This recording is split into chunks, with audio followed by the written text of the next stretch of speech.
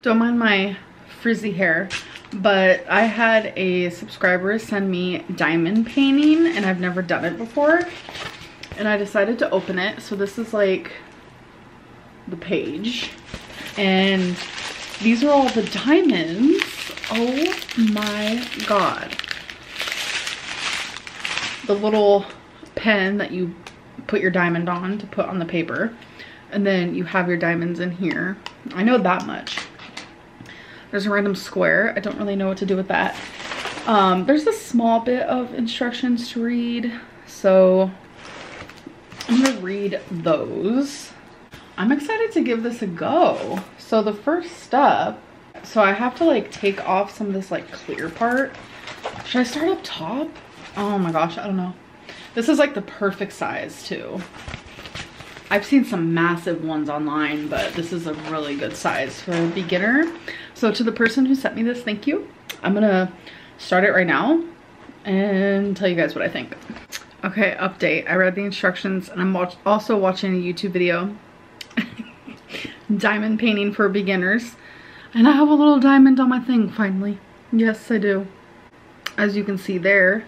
This little thing, you have to... the holes of it kind of creeps me out, but that's okay. So I'm about to place my first... Oh, we're blurry. I'm about to place my first little thing. Here we go. Here we go. Why was that so satisfying? Oh my God, let me do another. All right, so I'm gonna take a little piece. All right, here we go. Bam. Wait, let's push her up a little bit. There we go. Wow, this is fun. You guys, I am having way too much fun with this. Like, this is, oh my God, so relaxing, fun, and therapeutic. And the reason why I've never done this before is because I've only ever seen it like online or pictures and like videos and stuff like that. And it's just like, okay, cool. Like, it's a bunch of little dot moments. But seeing it in person, it's like, I don't know, it just looks so different and it's so fun. It looks beautiful, honestly. I recommend this to anyone who likes to do tedious things that are like relaxing and fun and beautiful and just calming. Like this, I thank the person who gave this to me. Thank you so much, because I wanted to eat and there's no reason for it. I don't need to eat. I'm not hungry. I just wanted to eat for the funsies of it. And so I was trying to find something to do. And it's like, I worked on my Lego last night, so I wanted to do something different tonight. And then I was like, oh wait. So thank you. All right, you guys, we have a grocery haul. I decided to use Prime to deliver my food from Whole Foods. I've actually never done it before. I watch quite a few vloggers who actually use this, and I was like, you know what? I'm gonna give it a try. So let's do a haul. I like how it's in bags and not plastic. I love that. Oh my God, and the meat is like bagged like this? Wait, this might be my like go-to. I might start doing this more often. This is shrimp and cocktail sauce. It's just like a little individual one that Feline and I are gonna share. Wait, I love how this meat is bagged because I am weird about meat. If you know me, you know that. I got some ground turkey. This is 93% lean. We got some chicken wings because Feline, she knows what's up. And she does keep the skin on, which is fine. But eventually, we're gonna need to figure out a skin removal situation. Just, you know, to get into the swing of things, to start eating a little bit better. But changing habits slowly is the best idea. We also got some fresh young chicken. That's literally what it says. It's just some chicken breasts. Next bag, I got a huge thing of broccoli because we're constantly eating broccoli. So I feel like this could last us for quite a few meals. So we usually get fresh. I mean, this is fresh, just bagged. It's fine. I got a big thing of bell peppers because you could do stuffed bell peppers, which I've been wanting to try. Or just like saute them. Got some carrot sticks because Feline wanted carrots and hummus, which sounds so good. So I got roasted garlic because we know we like that. But then I also got jalapeno hummus for us to try. We both are obsessed with jalapenos, so I'm excited to try that. Got some strawberries. Ooh, the bag almost fell. Got some grapes and some more grapes, just like 2 packs. Third bag. So I got some steamed brown rice. This actually goes in the freezer, keep frozen. Because if I plan on having carbs, I need to focus more on healthier carbs. So like whole grains, brown rice, whole wheat. Fourth bag here. We have 2 things of romaine salad, just to make some salad. A thing of scallions, because we put scallions on like everything because it just adds such good flavor. A massive thing of pineapple. Oh my god, that looks so good. I'm about to eat me some of that. And then a massive thing of watermelon. The fact that this is only $10 is shocking. It's actually really big. I don't even know if you guys can tell, but this is massive. Last bag, which is the 5th one. I got some of this Calm magnesium supplement. This like calms you at night if you need help sleeping, which is literally me. Got some creamy peanut butter because we want peanut butter with apples. And in my opinion and Feline's opinion, Granny Smith apples are more like sour. So they taste better with peanut butter versus like regular red apples. So that is everything we got. So I just made homemade stuffed bell peppers, which I have never ever done before. And I will film a recipe eventually, because I feel like based on how it looks and smells, I'm gonna love it. And if I do love it, I want to keep a few recipes in rotation just so it's easier for me. So I will film a recipe. Yes, I will. But look how delish. Oh my god, I'm so excited. Y'all, it was so good. Feline loved it, and so do I. 10 out of 10. I will definitely film a recipe. Okay, I'm about to do a taste test of the jalapeno hummus. Feline already tried it, and she said it's really good. See, she had some already. I don't really care for how it smells. I don't think that hummus in general smells good, so. And I just got the carrot sticks here. Alrighty. I see a little like greenery, which messes with you because it makes you think that like, oh my god, this is hummus that has mold in it, but it's just like the jalapenos, so.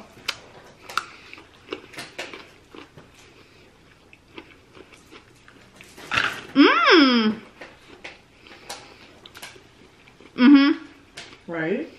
Mm-hmm. See? I did that this morning. Just 2 tablespoons of hummus with some carrots, and then 2 tablespoons of peanut butter with some apples. It was good. It was? It was really good. I'm double dipping in the container. Double dipping? It's just me and her. Ooh, the perfect amount of spice. Mm-hmm. It hits you at the end. Wait, this is bomb.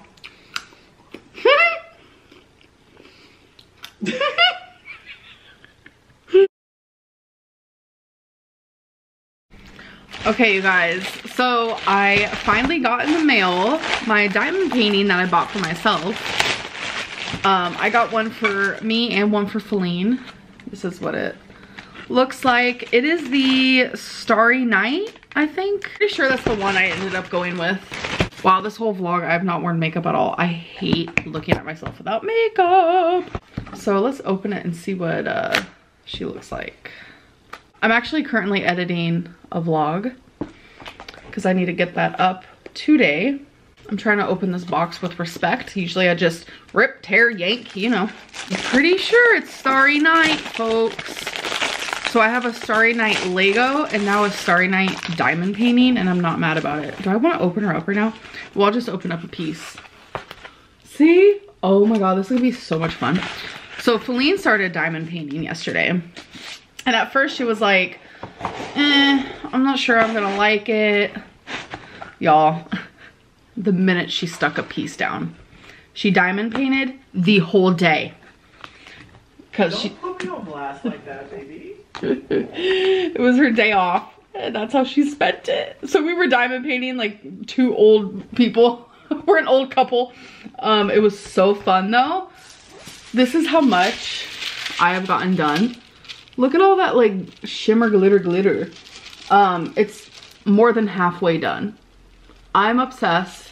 It is so relaxing. It has helped a lot with like choosing not to eat when I really want to like just eat for the funsies of it.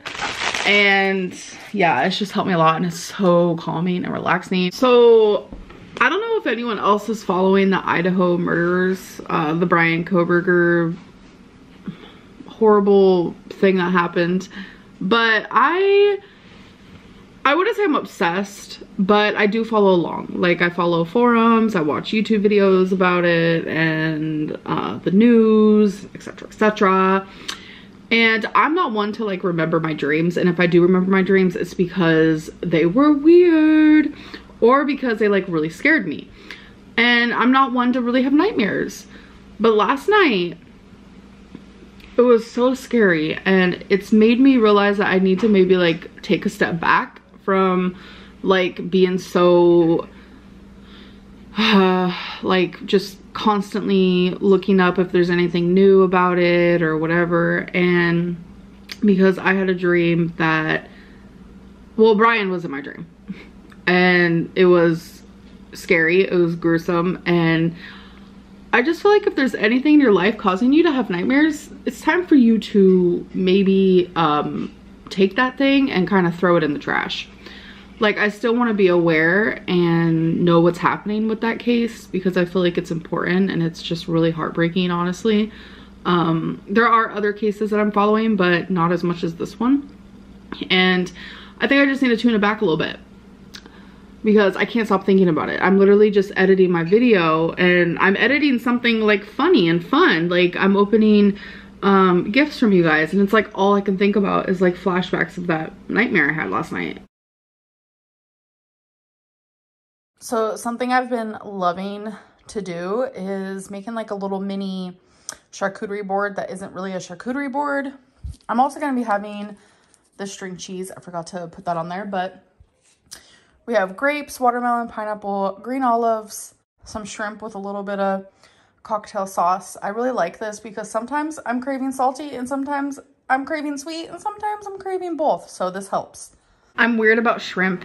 Like, I really am. The texture, not the greatest, but I like the taste, so I eat it in small quantities. So good. I will say that cocktail shrimp, like this, the texture is the best out of any texture shrimp that I've ever had.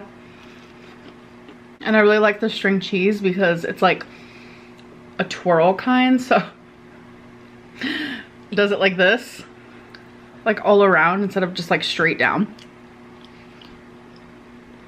And I've been loving fruit because I told myself I was not gonna have any more like processed sweet junk.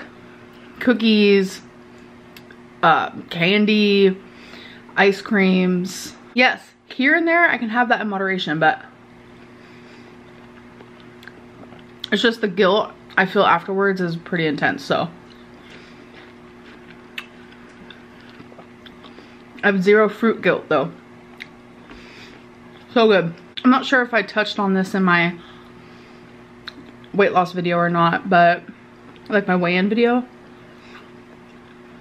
But like the way that like Dr. Now on 600 Pound Life makes people lose weight, like 1200 calories, you can't even have fruit, like it's crazy. Because it's not realistic. Fruit does good things for you. And during my bariatric weight loss surgery education class, that's what they taught. They said, we're not gonna have you stop eating fruit. We want you to eat fruit. I just feel like a lot of people have like misconceptions of like how weight loss surgery like really goes. Versus like what they show on 600 Pound Life, because 600 Pound Life is very, very popular, and a lot of people take what happens on there and they think that's what really happens with like every single weight loss program, and that's just not realistic and not how it is. I don't know, guys, I just feel good lately. I have been sitting with discomfort. So something I've been doing is when I feel like I need to eat something, it's like I've noticed lately, I don't think I have binge eating disorder issues. I think that I just massively like to eat, like just all the time, because I'm addicted. And it's like, it's so weird for me to be like truly like becoming aware of my actual issues now. So like when I feel myself having that sensation of like a binge, it's not a sensation to binge, it's simply a sensation to eat. And it's out of boredom, it's out of emotional sadness. And what I do now is I sit with the discomfort. I have cried, because if I'm choosing to eat for any other reason other than hunger and nourishing my body, then I'm gonna have to sit with that discomfort and accept it for what it is. And it's effing hard, terribly hard. I've cried feeling that discomfort. And what I do is I tell Alexa, I don't want to say it because I don't want her to go off. I say, Alexa, can you set the alarm for an hour from now?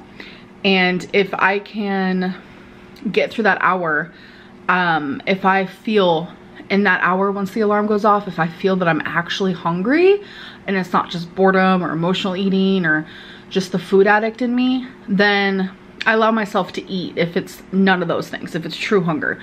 And that is something I'm actually teaching myself, because I'm just so used to just like eating for no reason, just because I want to, because it's fun. Chewing's fun, smelling the food's fun, like just having it in front of my face is fun, ordering takeout's fun, the anticipation of it coming is fun. Like, it's so dumb.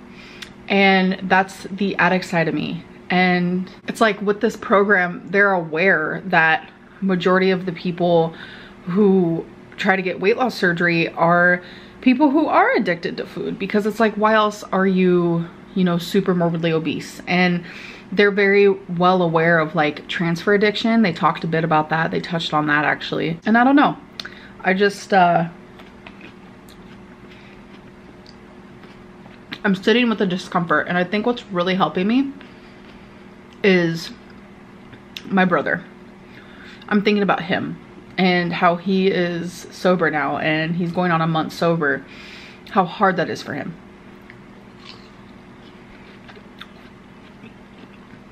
If he can sit with the discomfort, so can I. So this meal that I'm eating, my little charcuterie board that I showed you guys, I wanted it 2 hours ago. I wasn't hungry. I just wanted food, because that's just me. I want food. Certain things trigger me to want food. And something triggered me to want food. And I told myself no. So I set the alarm, and I set it for an hour. And when the alarm went off, I realized I wasn't hungry. I wasn't. I just wanted food. It was stupid. So I waited till I was hungry. And that was an hour later. So it was 2 hours. Now it's been 2 hours since the urge to eat for no reason. Learning to sit with that discomfort, and then knowing that it does pass, because the discomfort doesn't last long, and I have to keep telling myself that.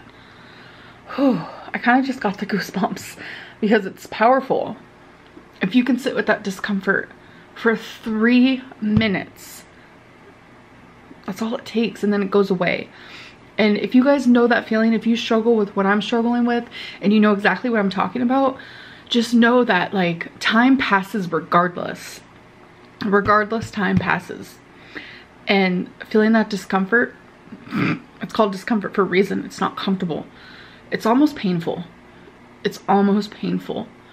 It goes away. And every time that you look discomfort in the face and you say, bitch, I got this, I'm gonna win, you get stronger. I know you do. And I just feel so much better already. Just the way that I feel, like willpower, it's a topic, and people always ask me, Why are you changing now? What makes you think now? I think of my mom. She got sober a million times over before she finally said, this is the last time I'm trying. And that goes for anybody that has lost weight, hundreds of pounds. It's like you try it over and over and over and over and over again. And then it's finally that one time. And it just clicks and something happens.